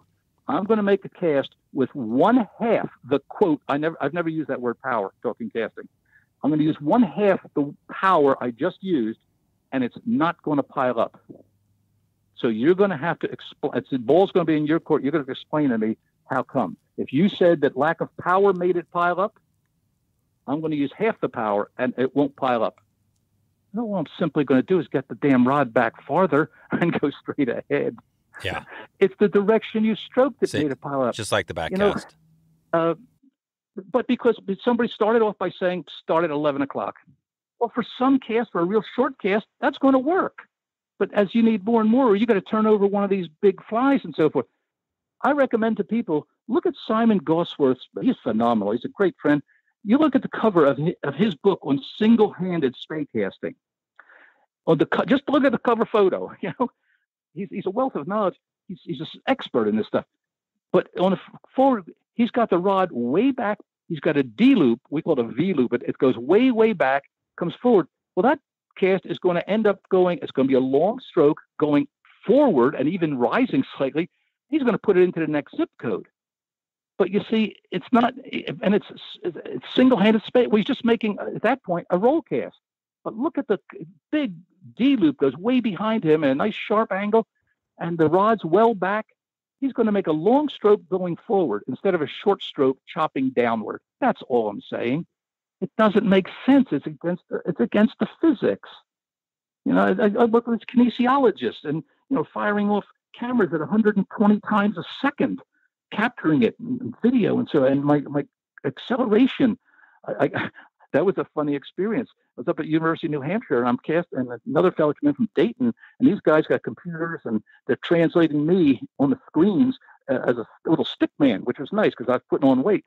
And he showed me the first printouts, and this girl they had, who was a novice, and fine, used her as a test, and her hand was going faster than mine. And, the male ego is a fragile thing. I thought, does that mean she beat me? And he said, no. He says, blah, blah, blah. And he showed me the print. I said, no, you're 12 times as efficient. And I said, fine, I'll accept that. But simply because it doesn't matter how fast you're going. It's how fast you're getting faster and how fast you stop. The deceleration. That's the combination you have to find. And so I learned a lot from these people. I don't have it all. My God, no. But I know one thing. My teaching and coaching is much more successful. The downside of this is that people don't want casting books, no matter how much. Some do, certainly enough to make it worth my while, but that's not even it. I just want to show other people what somebody else showed me. That's all I'm doing. But you see, the casting books, fly tying books, they sell like ladies' cookbooks. Everybody buys cookbooks and they put them on a shelf because they're fun. Fly tying books. Flies are important. There's no question about it. But, the fly tying books, you just put them away, and once in a while you try this. You find when you look at a book on casting, it means one thing: work. You're going to have to work. That's the thing, Ed. Some people do love to, don't love to read as much. That's why doing this podcast is kind of fun, because it's like for those that, maybe don't pick up your book. I mean, if you compare it right now, what we taught, and I know we haven't covered everything, but if you compare our conversation today to reading your book, did we come close at all? I think we've come very, very close, Dave. And for that, I appreciate it. I hope it will just inspire people to just try to improve and think. I just want them to think. Number one, it's like, hit them between the eyes with a 2x4 to get them to think. Just think about it a minute. Why would you do this? Why would you stroke downward when you want the line to go that direction? Oh, boom, it hits you. And that's why I learned it. That's why I thought, my God, why am I doing this? Every time I learn one new little thing, I said, my God, no wonder I can't get this to go. I'm doing this dumb thing here, That's perfect. I love that. Yeah, no, I think this is good. And obviously the book will just, pick up from what we've talked about here and add some stuff. I did before we get out of here. I mentioned the Lefty. Obviously you probably knew him as well as anybody. Do you have, can you leave us off with maybe a Lefty story that comes to mind? I know we've heard some of these things like the anthrax was named after him. We've had some of these, but is there one story that comes up? Well, I mean, it's too many to even, we spend next 10, 12 days talking about that. But, when I first met Lefty, I'll tell you about just the day I met Lefty. I started a fly fishing club here in Philadelphia back in the early 70s. And a couple of years, we got a few dollars in the kitty, and we started having guest speakers come. Well, somebody had booked at that time, Lefty, and they called him 6 months in advance, could you come and speak at our club here, next April? And so it was getting close. The day before he's due, nobody ever got back to him. Now, he said he would be there, but day before he's supposed to come, a guy called me and says, Ed, listen, I never got back to Lefty, but I can't make the meeting. Could you call him? I said, oh, geez. I knew the name, of course. I knew he had his book and all, first book. And I said, okay. So I called him and I said, Lefty, I'm calling from Mainline Fly Tires in Philadelphia. First thing out of his mouth, well, you guys don't wait till the last minute, do you? I said, Lefty, I'm sorry. This was just dropped in my lap 5 minutes ago. I said, okay. So I said, you're still available? He said, yes. Okay. So he came up, we got together, we had dinner, we got chatting about this, that, and the other. And he was doing his demonstration. And as I mentioned, in the middle of a one-liner, he's telling jokes and he makes a back cast and he says, hey, did you hear about the guy says to his wife, I don't remember the rest. I never heard the end of the joke. Because when he came forward and he's just casually standing, and this line just unrolling and unrolling and rolling, and everybody was oohing and eyeing. And I thought, they missed the whole point here. He didn't do anything that I could see, that I was aware of. And I said to myself, I have to know exactly what he knows or else I'm going to die. I'll never be happy. So I struck up a thing with him, and I started going down to his house, and I went from Philadelphia to Baltimore for 14 years, about every other month. Oh, wow. For one-on-one lessons with Lefty. He got me into, I said, I submitted an article one time, and I said it was rejected after a few months. He said, well, you got an article, bring it in. Well, I spent 2 years studying mayfly gills and wing veins in mayflies. My first article I ever published in a national thing was how to identify mayflies through the wing vein patterns. Now, what I had feeling in that, he said, bring it down, and I'll take a look at it. I walked in, I handed it to him. He's sitting there, he looks at it, and he says, oh, you got a great title. So I'm feeling pretty good about myself. And then, of course, I don't recognize sarcasm sometimes. He said, sounds like a biology textbook I had in high school. I said, oh, geez, he's on me already. He started going through this. He said, Ed, you got enough material here for 6 articles. I said, what? That's all basic stuff I thought everybody knows. He says, I don't. He says, you just spent 2 years working on this thing. He got me my first, he told me where to send it. He told me how to prepare my diagrams, camera ready and everything else. I sent it off. In a few days, I got a letter which literally said, a check is in the mail. And I sold my first article. Then he took me under his wing with photography. I can't tell you all the things. I went down there. I said, I want to shoot a magazine cover. Let's just suppose, because a friend got me. I was getting serious about photography. And he says, this is typical Lefty. Lefty doesn't do it for you. Lefty tells you how to teach yourself. And that's what I do. He picked up 2 magazines. He says, tell me what you see. Well, I'm looking at the composition. I'm looking at the fish. I'm looking at this. Lefty just rolls his eyes no matter what I say. He says, what shape are these? And I said, oh, my God, they're vertical. He said, what percentage of all the photographs you have are verticals? I said, maybe 5%. He said, okay, before we talk about anything else, we throw out 95% of everything you own, every picture you've ever taken. Oh, that's the way he did. And we sat there, and for 4 hours, he showed me hundreds and hundreds of slides, good and bad examples, and I absorbed everything. It didn't matter if it was photography, it was casting, it was getting into writing. the first book I did, he said, no, I want you to do it. It led me through so many things. I've got hundreds of stories of things we did together, and everything was a learning experience. I drove down one time to Baltimore in a catches. I just drove over 100 miles, and he told me before I came, look, I got to go somewhere. He said, I can't give you 15 minutes. I said, that'll do. I drove down. He came out of the house. We stood in the street. He showed me one maneuver in the cast. And this is what I did for all these 14 years. He showed me one thing. He got in his car and drove away. I got back in my car. 10 minutes we worked. I went home and I did what I always did. I spent at least 2 hours every day for the next few weeks working on each little fine point. I'm obsessed with that kind of thing. I'm a disciplinarian, and I just kept doing it and doing it and doing it till I finally found it, and I saw the results happening. People say, I'll teach somebody to make a cast. They say, I can't get at the curve. I said, how long have you been fishing? Guy says, 30 years.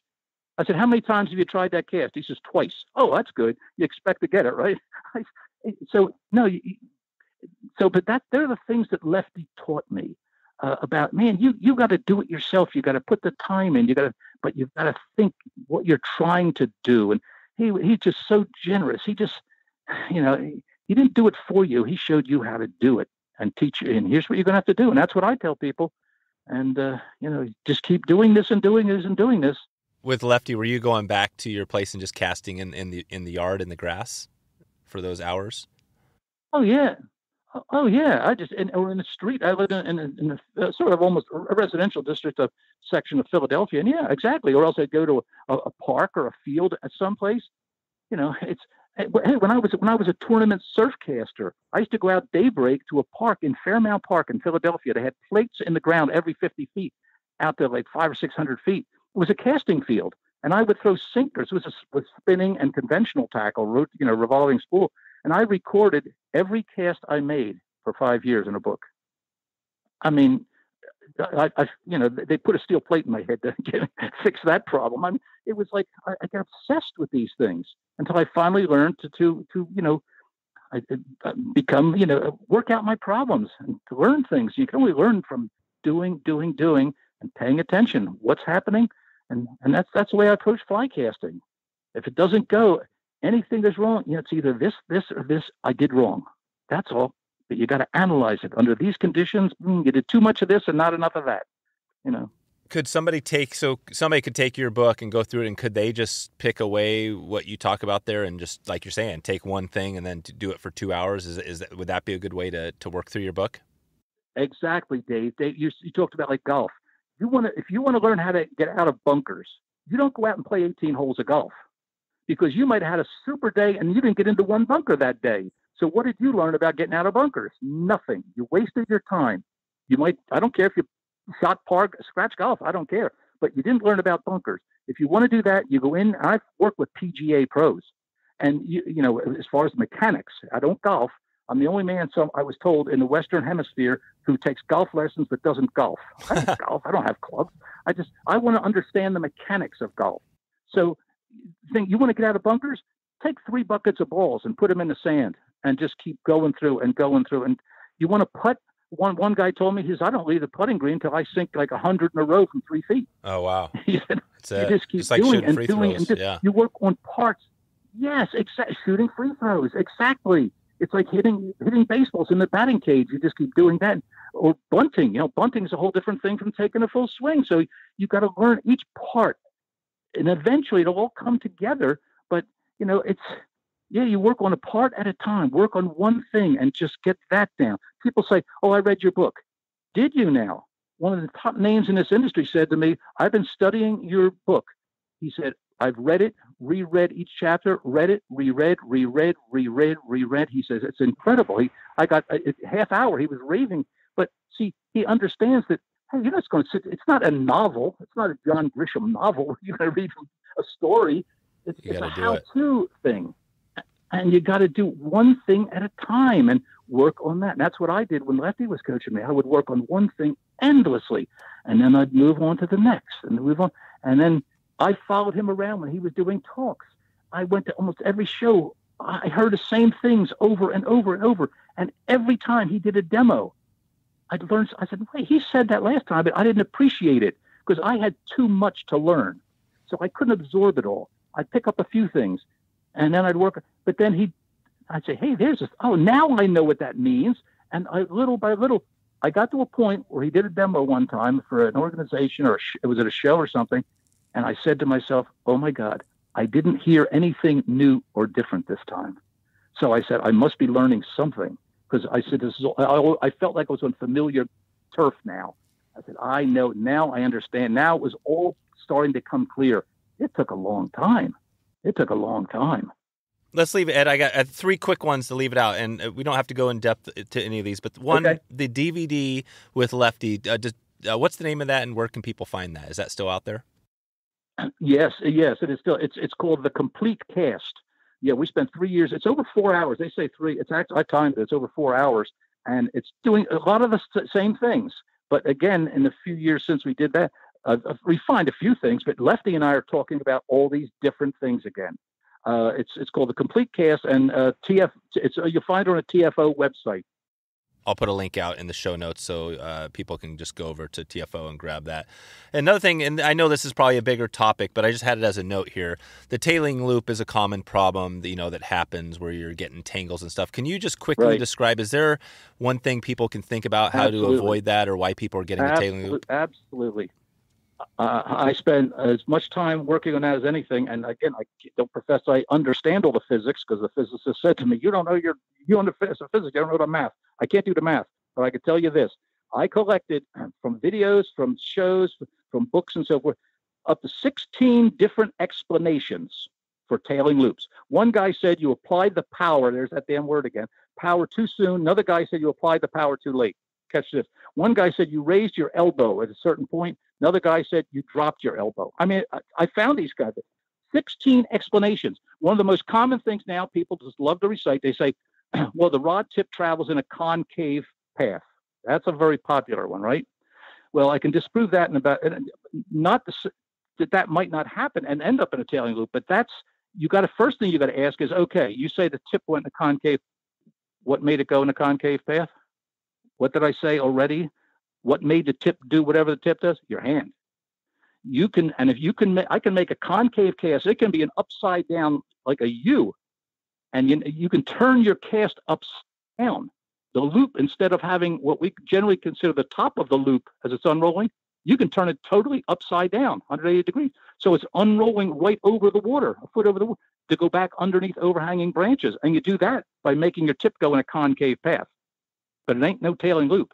What causes a tailing loop, and I've put a lot of time in this, and this is where I am right now, and we did the video was when we came to this, my acceleration curve, right? It's accelerating and your hand's rotating while it's doing that, okay? You're getting faster, faster, faster. Any disruption in that cast, I don't care if your hand's going, I don't care. If that thing has an angle in it, picture a parabolic curve, a line getting sharp, bending, sharper, okay? If that thing ever changes radically, if you stop or interrupt the rotation or the forward acceleration, what it does, and I've tested this and looked slow motions, I've got videos, I do super slow, I can show you everything. If my hand is coming forward and I just for a second give a tiniest little push forward, that disrupts that curve, because I'm not continuing to turn my hand or continuing to speed up. If I started out real fast and changed my rate, you see what I'm saying? Or you get to the very end and you give it a little punch or something. Anything that you do with your hand that disrupts that acceleration curve, either affects the acceleration or the rotation, will cause the tip to do something. And I can't describe it. I need to show you. But as a rod's coming forward, the rod is bent, okay? And the line that's dragging behind it is programmed to go straight ahead. It's in a straight line, after all, as you're coming forward, right? So when you stop, the tip turns over and the line just continues in that straight line. And I call that, when the rod is still bent, if you draw a line, I call it the flight path, or the intended direction of the line. If that rod tip ever, and I've got the super slow motions I can show you, if that tip ever rises above that flight path or that intended direction where the line is supposed to go, you're going to get a tailing loop. And that happens any time you give a little push, you slow down, speed up, your rotation stops. And what I do, it shows, I'll show this, I'll demonstrate, I said, this is going to be a perfect cast. Now, so 30, 40, 50 feet of line down a pond. I said, now this one is going to go down. I said, it's going to look perfect, but at the last minute, it's going to tangle. It's going to cross in itself 3 feet before the knot where the leader's tied. And you can put it anywhere you want it. And I make the cast, it rolls, and it tangles, and boom, big mess comes at the end. And the fun is when I say to people, now, was that a good cast or a bad cast? And people say, oh, it's a bad cast. I said, I beg to differ. That was a perfect cast. I made that line do exactly what I wanted. I told you in advance what it was going to do. See, it's a cold analytical thing, analyzing the mechanics. Yes, from a fishing standpoint, I don't want that to happen when I'm fishing. But that's subjective judgment. That's got nothing to do with what the rod and the line did. It was a perfect cast. I said, I'll make it tangle. You want me to make it tangle back farther? Okay, watch this. It's just by varying that casting stroke. And that's what I mean by every casting problem you have is somehow related to one of those principles. You either had slack in the system, you didn't accelerate and stop properly, you did something there, your tip was going the wrong direction, or the stroke might have been too short for the cast you were trying to make. That's all. It's always one of those things. I've never seen a cast that I can't analyze in those terms. That's it. Perfect, Ed. Well, I appreciate that. And the final random one here, I always like to ask the music question. Do you have a type of music or a band throughout, now or throughout your life that you listen to we can add to our music playlist? Dave, you're into a world. I studied classical voice. I was bass baritone. I studied German, French, Italian arias. I did opera. Oh, wow. I spent 25 years doing that. Yeah, I did a lot of show business stuff. I did a lot of musical comedy. Huh. I even got a chance to do a test thing in the Sydney Opera House. Wow. In Sydney, Australia. We were in a tour group. It was a joke. I mean, we were in a tour group, and the guy said, he was talking about the acoustics, and he said, does anybody in your group sing? Well, I wasn't singing much by that time. My wife points to me. He said, do you sing? I said, no, I used to. He said, well, just do something. I want the people to hear how they register, and it goes around the room and so forth. So I did the part of the Toreador from Carmen, and he said, you're a professional. I said, no. So if you ask me, two things. But I was not an opera buff. I just wanted that classical training. I didn't have a right to go on stage and sing "Oh, What a Beautiful Morning" if I didn't, have good control of my voice. So I spent half my life. I wanted to sing more than anything else in life. I really did. It meant more to me than anything. But I knew I didn't have the genes. It wasn't in my gene. I could never be really as good. I'm cursed with this perfectionist thing. But anyway, yeah, music I like. And it's got to be vocal. I'm not into instrumental a lot because I never played an instrument. I never had music training as a musician gets it with the instruments. I just did vocal stuff. And but I had a massive repertoire. Anything that Rodgers and Hammerstein wrote, I could sing. I did that in Iceland. The guy asked me to sing at a wedding reception. I said, I don't have any music. I said, tell the guy if he can play anything written by Rodgers and Hammerstein. So he goes over and talks to this guy at this reception hall, and he starts playing Edelweiss from Sound of Music. So we're good to go, But no, Broadway stuff, musical comedy, and classical, especially vocal stuff. Okay, perfect. Yeah. Yeah, I like Frank Sinatra and stuff. Oh yeah, I enjoy that as far as popular music. I'm still of that generation. No, it's great. We have at wetflyswing.com/music. I have a Spotify music channel going for guests, and I'll add "Oh, What a Beautiful Morning" is actually from I guess I'll try to find something on that and add it. It's making for a good mix. So it's the opening song from Oklahoma. Yeah, Oklahoma. That's what I'm looking at. Yeah, Oklahoma soundtrack. So, yeah, it was the opening. And it was in March of 1943, I think, at the St. James Theater. Okay, or something like that. Yeah. Yeah, no, this will be fun. I'm looking forward to listening to that because I don't quite know it. So, all right, Ed. Hey, this has been amazing. Hey, it was fun. It was fun, Dave. You've really broke it down. I know people are going to thank you for this one. So if people want to find you, I'll put a link to your maybe your email. But no emails. I will definitely get back to them instantly. I promise you that. Perfect. All right, Ed. Hey, thanks again. This has been awesome, and you've really done a great job. Kind of focusing things for us today. And yeah, I'll definitely look forward to keeping in touch with you. And I just want to say thanks for everything you've been doing. Oh, it's my pleasure. I'm having fun.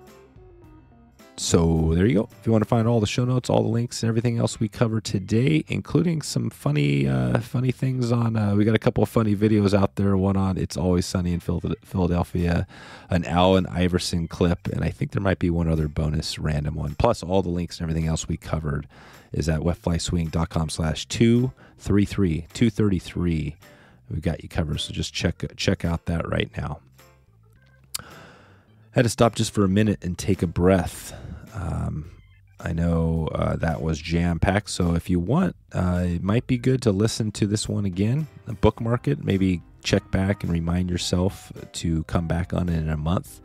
And I'm sure there's going to be some things that maybe you can follow up with, see how you're doing.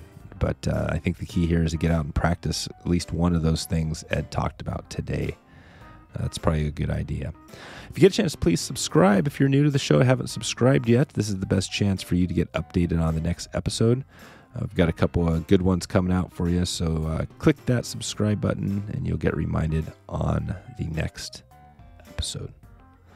That's a wrap today. That's all I have for you. I appreciate you for hanging in and enjoying this episode with Ed. It was definitely a killer one for me. Probably, I think this is going to go down as, so far, one of the all-time favorites for me.